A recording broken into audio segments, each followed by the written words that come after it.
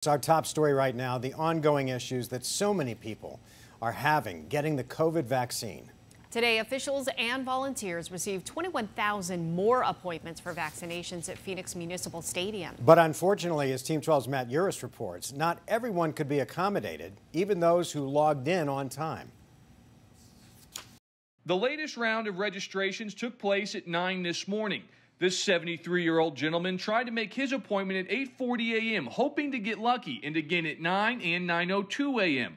But no dice. He called the number the state gives out for help. He got an automated response. It says we're experiencing a high volume of calls. That's where it left it. It didn't allow you to stay online. For Terwan Ure, that's what he calls himself, getting the vaccine could be a literal matter of life and death. In fact, if I catch this disease with comorbidities that I have, I'm gone. The state is still in Phase 1B, focusing on education, healthcare, child care workers, and adults 65 and older, if they can get through.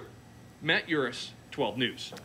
Now, those who do receive their first vaccinations at Phoenix Municipal Stadium or over at State Farm Stadium, also a state-run site, are guaranteed an appointment for a second dose at the same vaccination site. It's the second dose that gives you about 95% protection, so be sure to follow up.